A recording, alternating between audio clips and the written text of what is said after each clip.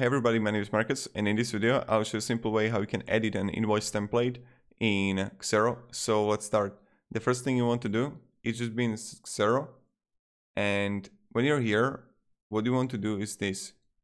Go to Business, then click on Invoices, and choose whatever invoice that you got. And you need to get here to right 3 dots and Invoice Settings. When you're gonna be here, what you want to do is just click Options and Edit.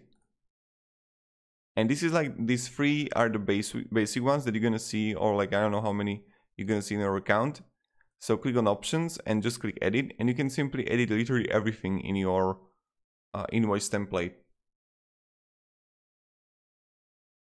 But this is pretty much it how you do it. So thank you very much everybody for watching. If you have any questions, guys, ask me down in the comments. And have a great day and goodbye. See ya.